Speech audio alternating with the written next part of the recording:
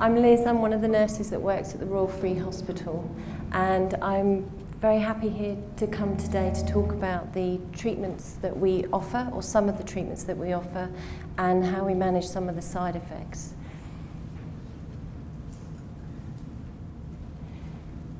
Normally we give these type of talks to other nurses or other healthcare professionals, so it's slightly daunting to stand in front of a group of people who have had the treatments and probably know way more than I do about what it's like to receive them and how it actually feels. So anyone that has any comments, I'd be grateful, and other people probably would benefit from experience of actually receiving them.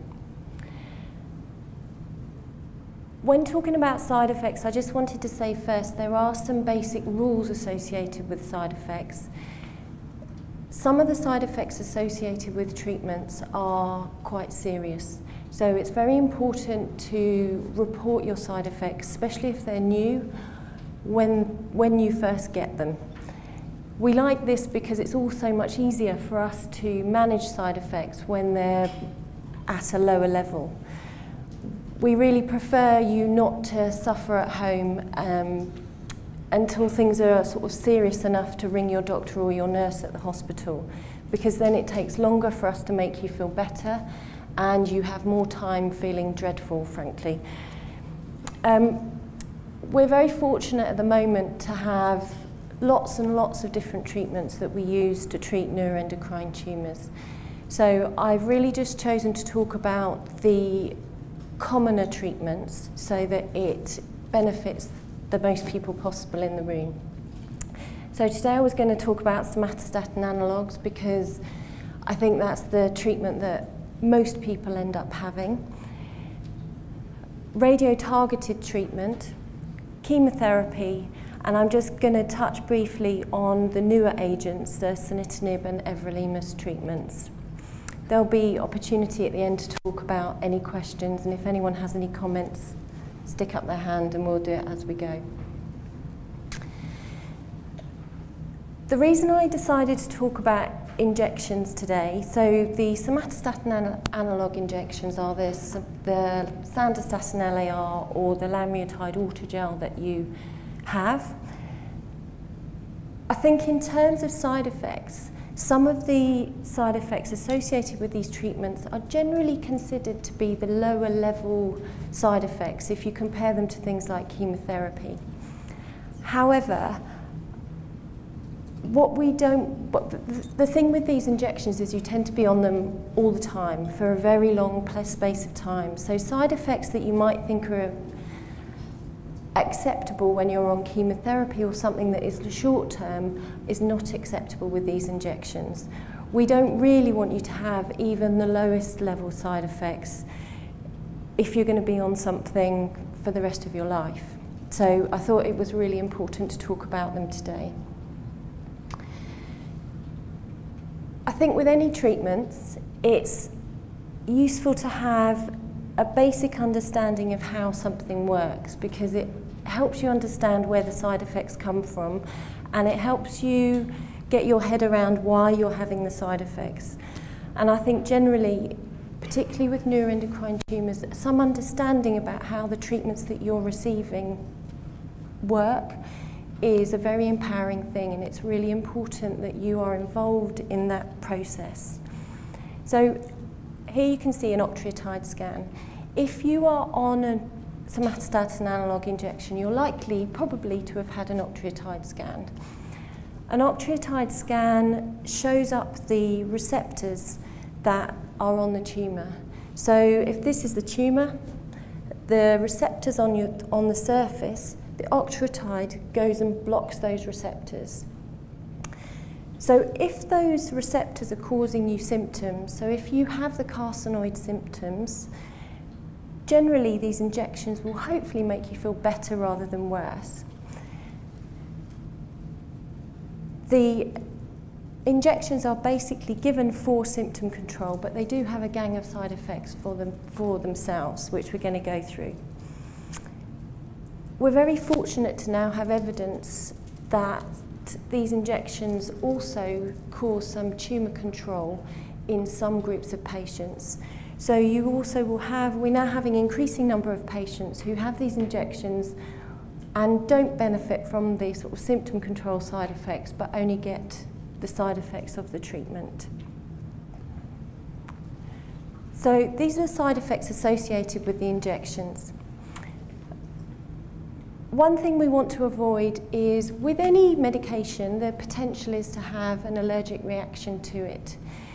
And what we don't want to do is give you an injection that's going to last a month and then find that you're allergic to it, and then you're allergic the whole month.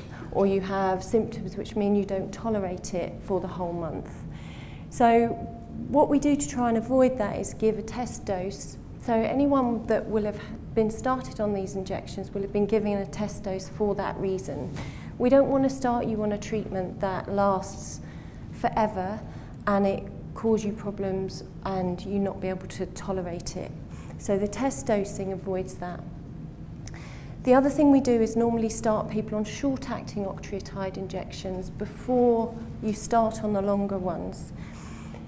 This proves and makes us know that you're definitely not going to react to it, and we're not going to give you something and make you feel dreadful over the months to follow. I'd love to be able to say that we can avoid the pain at the injection site, but we don't have any magic miracles to make it not be painful. However, I have been talking to people recently that have been coming to the clinic, and there are some things that you can try and do to make it feel slightly more comfortable. A lot of people find positioning helps. We generally get people to lie down and relax on the bed and get feeling very comfortable. However, somebody that came to me this week said, actually, no way, I just want to bend over, you give it to me, and I'm out of there. There's lots of people nodding in the audience. So we try and make it easier, but actually try different positions and try different ways of having your injection, because I'd love to say it's a little kiss, but it's not. We do try and be as gentle as we can. There's a degree of gastrointestinal symptoms with these injections. They're normally mild and normally well tolerated, these injections. However, some people do experience some abdominal pain when they've had their injection. And normally it's treated very easily with simple painkillers like paracetamol, but I would encourage you to take them. As I said before, it's not acceptable to feel unwell with these injections because you're on them long term. So I know people don't generally like to take medication unless they have to, but I would encourage you to take a simple painkiller if you're finding that you get abdominal pain with this. The other thing that we do tend to see quite often is the steatorrhea, so the malabsorption of the fat, which Tara's talked about a lot.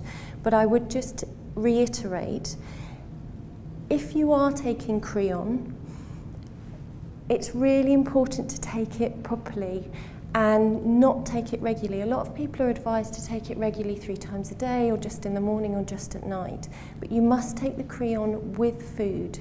So have a few mouthfuls, then take your Creon, or whatever pancreatic enzyme you're using.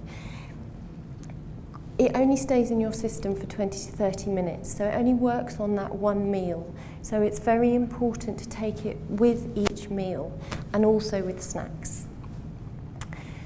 Some people find that there is some nausea that goes with the short-acting injections particularly.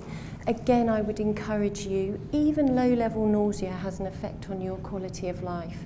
So if you're experiencing nausea, it's really important to take something for it. Some people, you don't use medication and use other ways to manage side effects, like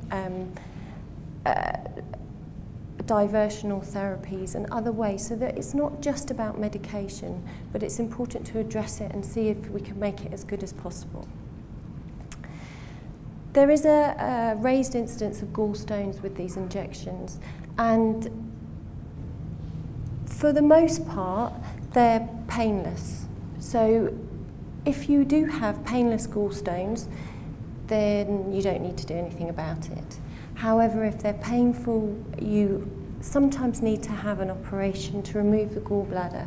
But it's worth saying that most of the scanning that we do for your tumours anyway monitors the gallbladder, and so we keep an eye on that.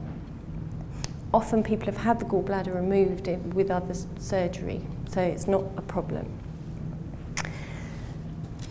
We do see altered blood sugars with these injections. It's generally only with people who are diabetic already, and it's rare to become a diabetic with these injections. If blood sugars are a problem, then we manage them with normal diabetic medication, and we do that in correspondence with the GPs. There's an incidence, it's very rare, but there is an incidence of bradycardia, so a low pulse rate with these injections. It's very, very rare. We don't see it very often. Often people have a high pulse just in life, so sometimes it's not a problem at all. But I would say that there are the odd patient that we have to take advice from the cardiologist in managing it. So it's useful to move from the injections onto radionuclide therapy. And this is because we use the same receptors to give treatment than we use to target with the injections. But in this instance, we're using the octreotide as a carrier. So the octreotide is used as the carrier that goes to the receptors, but you label it with a radionuclide molecule. And by doing that, the radiation is taken directly to the tumour and treats just the tumour and as little of normal tissue as possible.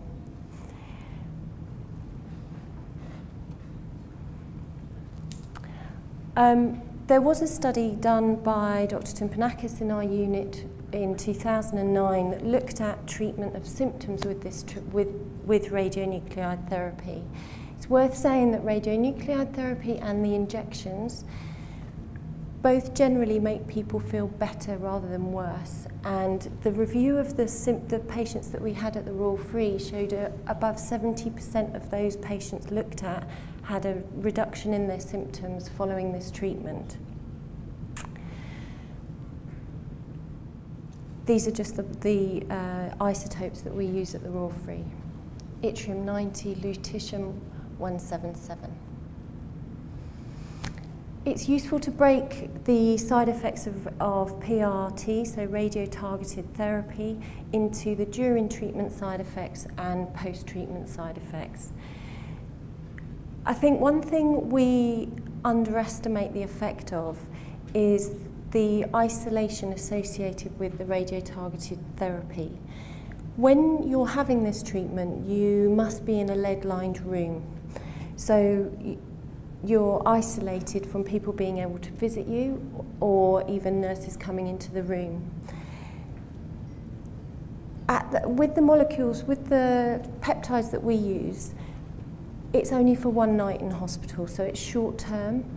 But it's really important that we ask people about this, because if anybody has any claustrophobia at all or is anxious about it, we need to address it. And we can give medication that helps with anxiety, and often people like to take a sleeping tablet for that night when they're in hospital so that they just go to sleep basically and not worry about it.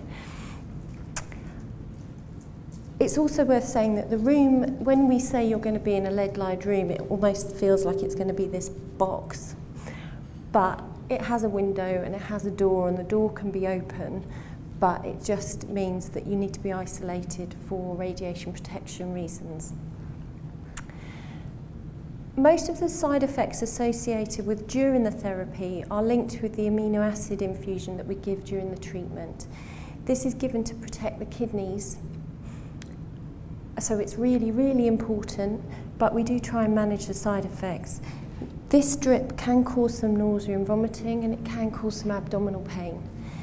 We manage the nausea and vomiting by giving heavy-duty anti-sickness medication before, during, and after the treatment. Also, the abdominal pain is normally mild, but it can be treated with some mild side painkillers like paracetamol or something very simple. Post-therapy side effects are the things we worry about the most are the bone marrow toxicities and the renal toxicities. So bone marrow toxicities is your full blood count, so when you go to have your blood test done. So hemoglobin, white cells and platelets. And the renal is your kidney function.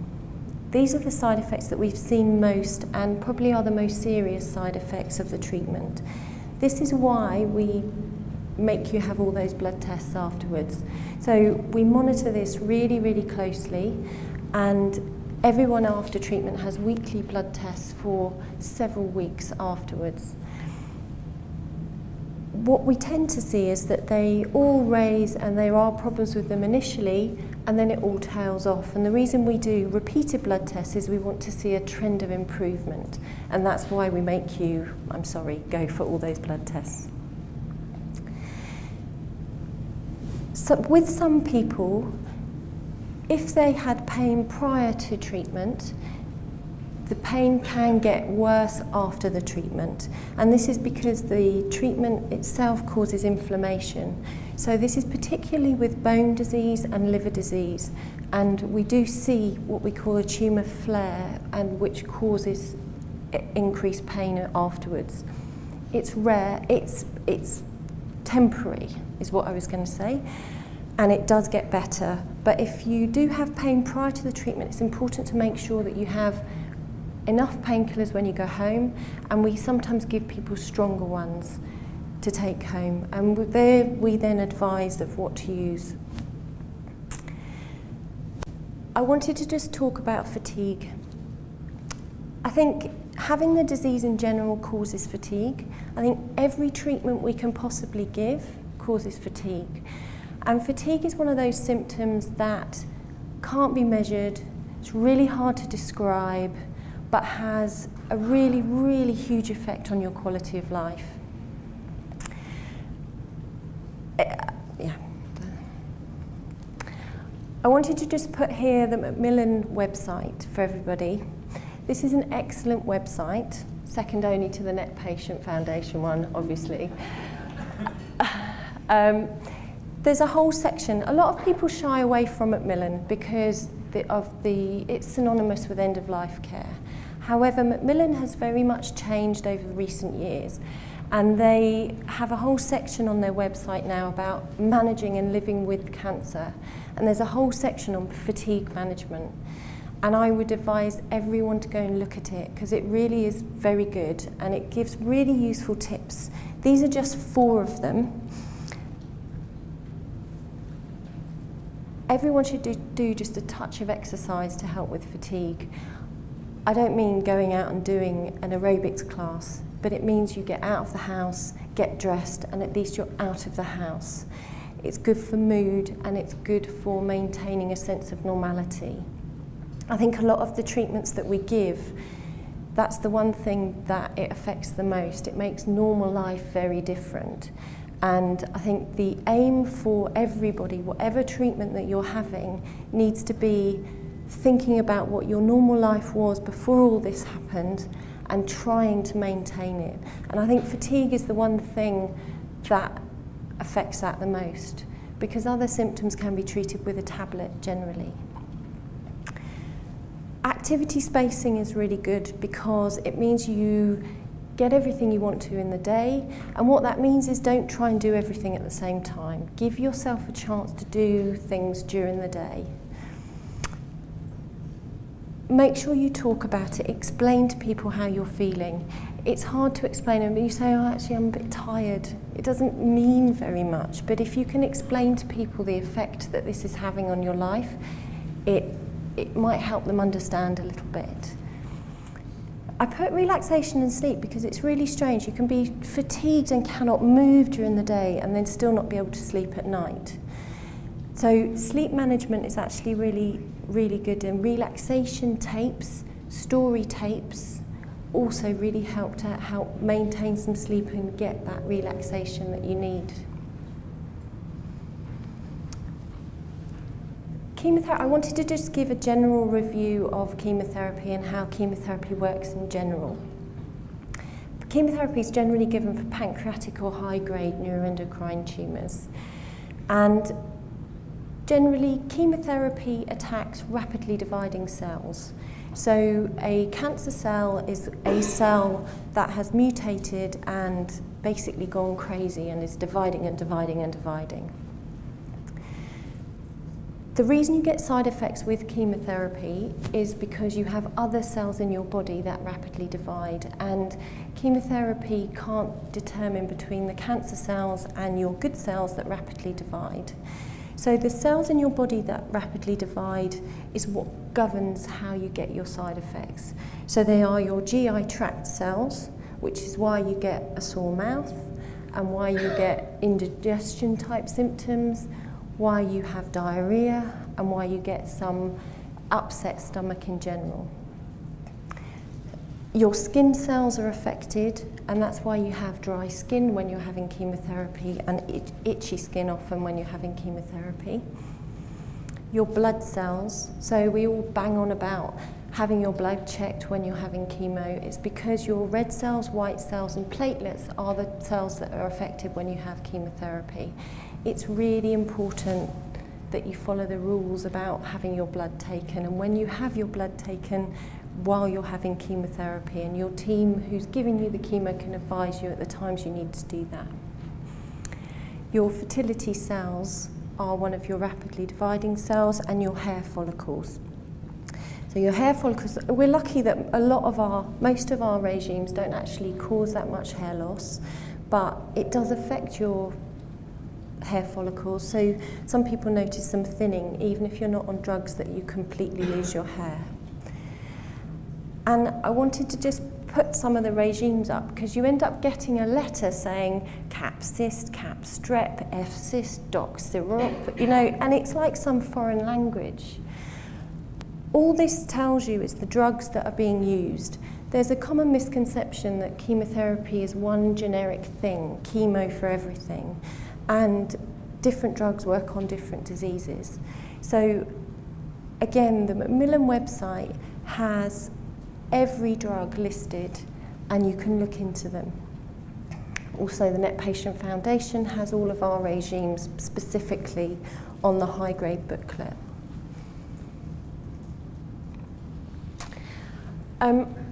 I wanted to just give a very basic guide to nausea and vomiting, because I think nausea and vomiting is one of the things that causes people the most anxiety, and it's the thing that people worry about the most, particularly with chemo. There are different types of nausea and vomiting. Acute nausea and vomiting tends to be immediately after treatment, so you've had your chemo 1 week and you feel a bit sick the next.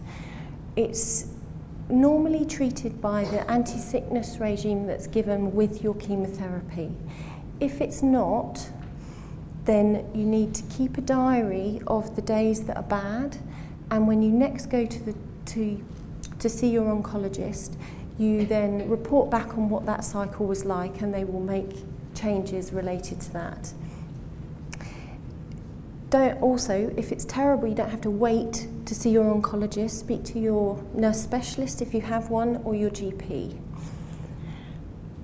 Delayed is, some chemotherapies have acute nausea and delayed nausea. And if that is the case, normally the regime involves some sickness pills that you then take home and use as and when. Please use them. If sickness comes back, it doesn't mean something dreadful. It's just that delayed nausea is associated with some chemotherapy drugs. Anticipatory nausea is definitely a real thing. Some people think they're going crazy because they feel sick when they just walk up to the chemo suite or go to the clinic. But anticipatory nausea is real. It's not you going crazy. There are things we can do about it, and there are anti-anxiety medication that we can give to treat it. I think the basic message is to say that nausea and vomiting is a drug that is a symptom that we can do things about, and there are millions of different sickness medication, and there are millions of different medication for all different symptoms. Breakthrough is when you're on a sickness regime and the sickness breaks through, comes through in between the day. What you need then is something extra. So you have an extra drug that you take just at that time. There are lots of different types. I didn't think it was useful for me to actually talk about names of drugs here, because different hospitals will have different regimes and have slightly different drugs that they use. So I thought it would just confuse and make life harder for you actually. Refractory nausea and vomiting is where what you've tried hasn't worked. And sometimes we need to use injectable anti-sickness drugs. Sometimes we need to use IV, and sometimes we need to use continuous infusion using a little pump. All of these things are normally temporary, and there are periods of time when sometimes your sickness is just worse, but it normally passes, and it's normally associated with something else that's going on. So if you're otherwise unwell, you don't always absorb drugs as well as you normally would, for example, and you need just a little change in your regime. If that happens, it's not a disaster, and most people get back to what their normal is. But you have to do what you have to do at the time to make yourself feel as good as possible. What I would like to say is, often when you're feeling at your worst, somebody comes and sits with you and asks you intricate questions about how you're feeling, what you're doing and everything.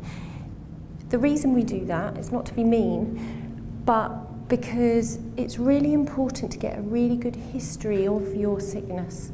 Now I'm talking about sickness now, but that could be any symptom, be it constipation or pain or whatever. So it's really useful to keep a diary of the medication that you've used and how it worked and did it work at all. Because otherwise, if you're feeling dreadful, you turn up to A&E or wherever and they stick you on a drug you've been on before and it didn't work then, so it doesn't work now. So it's useful to keep your diary of your own medication, of what's worked and what hasn't, so that when someone asks you loads of questions, you can go, oh no, not cyclizine, I've had that before and it was rubbish. I thought it might be useful to talk about why we choose some of the drugs that we do, and it's because different types of sickness drugs work on different parts of the body. So there are certain drugs that work on the vomiting centre in different parts of the brain, and there are different parts that work on receptors in different parts of the abdomen. So if it looks like we're just randomly collecting these drugs together for you to try, sometimes we are, but there is some method to it. So often it's useful to use a drug that works centrally and something that works on the gut for the best thing. It might be worth asking why you're on something, because it's not totally complicated, but it's useful to know why we use some of the drugs that we do. And it's worth remembering what Tara said about helping with the sickness with diet, because what we don't want is for you to feel sick and not eat at all. Because one of the things that makes you feel as well as possible is to be as nourished as possible and to be as hydrated as possible. So if you're not maintaining your oral intake, we need to do something about your medication or do something. So you need to keep telling us how you're feeling. So I wanted to just very quickly talk about sunitinib and everolimus. These are the sort of new kids on the block, and they're the drugs that we use. We've been using them for about 1.5 years now. So I wanted to just take you through the intricacies of this slide. I'm only joking. This is basically the growth patterns of a tumour. I'm not going to go through it. That was a little joke. Both of those drugs work on different parts of the growth pathways of the tumour. So they work slightly differently to chemotherapy, but they do give side effects, I'm afraid. So sunitinib works on the tyrosine kinase pathway, and everolimus works on the mTOR pathway, and they're basically just different pathways of the growth plan of the tumour.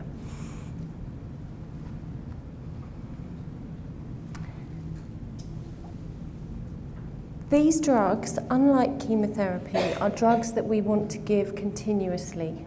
So even more so than with chemotherapy, we want you to report your symptoms as early as possible, because what we don't want is to have to stop the drug. If we do have to stop the drug, it's not a disaster, and quite often we have to reduce the dose just because it's got to be tolerable and it's got to not ruin your quality of life. Karen's smiling at me. So they have a gang of side effects, both of them, that are quite similar. They generally are very abdominal, in that you get some abdominal pain and some diarrhea.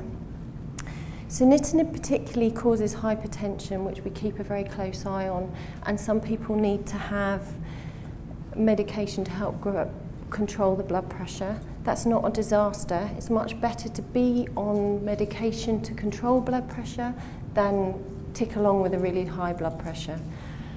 Also, we can't give the drug at full dose or at half dose if your blood pressure is not controlled. In the same way as chemotherapy, it affects bone marrow suppression, so we watch that very closely. It can cause heartburn, which we manage well. We do have the sunitinib man here today, if anyone has any particular sunitinib questions. Everolimus particularly has a serious side effect called pneumonitis, which is why we always ask about chest symptoms when someone's on everolimus. It's rare, but it can happen. I put this slide on because actually neuroendocrine tumours, symptom control, or anything to do with neuroendocrine tumours is very much a team approach. And this is just an example of all the people that are involved at the Royal Free. And we need everyone, and it's a very much a multidisciplinary approach. So that's all. If anyone has any questions or comments. I'm on Somatostatin and I just wondered, what's the sort of time scale for developing gallstones? Do we know? Or is that an impossible question? Yeah, sorry. I'm afraid we don't. It completely varies from person to person, but it's generally monitored with scans. Are you having imaging done? Yes. Scans, yeah. So it would be picked up on scans. Yes. Thank you. Dennis Rawling. Oh, hello. Yeah. A dirty question. Yes. I'll put it to you. Which of those treatments would you prefer to take? Ah. After all, you're asking me to make that same decision. Exactly. I know. That's a really difficult question. I know. They all have their pros and cons. I can't answer that, Dennis. It's a very personal decision. They all have their pros and cons. Some people say chemotherapy is easier because it comes in cycles, and so you have time to recover. And some people say everolimus is better, sunitinib is better because the symptoms are sometimes a lower level, but you have them all the time. So it completely varies from person to person, and some people tolerate the tablet medication, so the sunitinib everolimus better than others. So some people swan through it and don't have any side effects at all, and some people really struggle. So it's really hard to comment from your particular point of view. I've learned one thing. My friend David here tolerates the radiotherapy very well.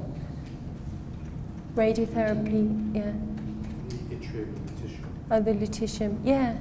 But that's the whole point. Like some people with every treatment, with the injections, we have some people that we start on injections, they can't tolerate them and have to stop. And then we have some patients that have every treatment, one after another, and tolerate it all. So it's very hard to comment because everyone tolerates the treatments differently. Thank you. I'm sorry, that's a sort of non-answer, isn't it? Can I just wait? Sorry, thank you. Just about these treatments, like the radiotherapy, can it only be given once, or in the future can it be given again? Yeah, or it can be given again. Is that the chemotherapy and that? Is it reviewed every so often? Yeah, yeah. Treatments can be given again. It depends how you responded to them. So if you responded really well to chemotherapy, for example, and you have a long break not needing chemotherapy, then you're likely to, you may well respond again. But it's not always the case. And it's the same for radio-targeted treatment. We do have some patients that have had more than one cycle, but you tend to have we give 3 or 4 treatments in one treatment regime. And do you sort of have to wait a certain period of time before you review it again, or does it depend on each patient? Yeah. Like most things seem to with this disease. So generally when you've finished a treatment, you then go on to a monitoring regime. So depending on what scans or however you're being monitored determines what happens next. So there's not a fixed path that everyone goes down. It's very individual, and some people have treatments and have the same ones again, and some people need to do different ones straight away. But it completely varies person to person.